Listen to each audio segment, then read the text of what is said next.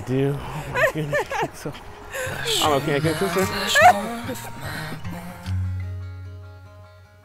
Then Jehovah God said, "It is not good for the man to continue to be alone." But notice what it says here. "I am going to make a helper for him as a complement of him." He knew that Adam would need a helper. And that helper was supposed to be a complement of Adam. Flesh of my flesh, bone of my bone. You are my shelter. I didn't prepare any words, but I did want to say that here we are. Yes.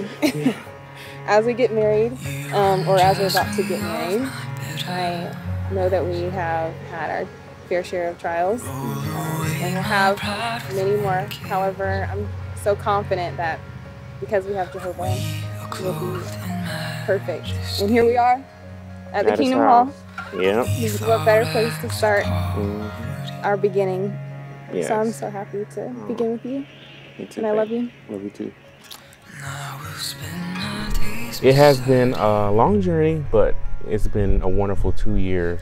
And like I said, I've learned so much throughout this process as far as how to be ahead, how to care for you as far as emotionally, spiritually, physically, emotionally. I still have some improvement in that area, but I know I'll get there with Jehovah's help and with you by my side as well. So. You are my shelter.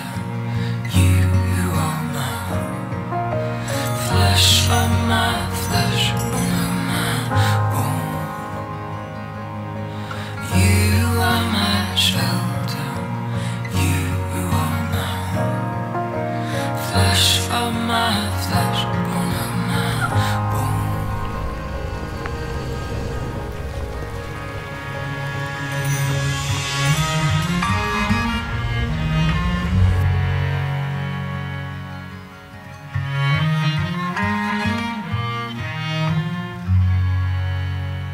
Marital wedlock is a divine institution, authorized and established by Jehovah by the first man and the first woman, Adam and Eve, in the Garden of Eden. Marriage is one of Jehovah's provision for the lasting benefit and happiness of his earthly children, us. You see, when Jehovah created Adam, he never intended for Adam to be alone on this earth by himself forever. Well, friends, it's my happy pleasure to introduce to you to this marriage gathering, brother and sister Marcus and Naomi Zachary. You may kiss the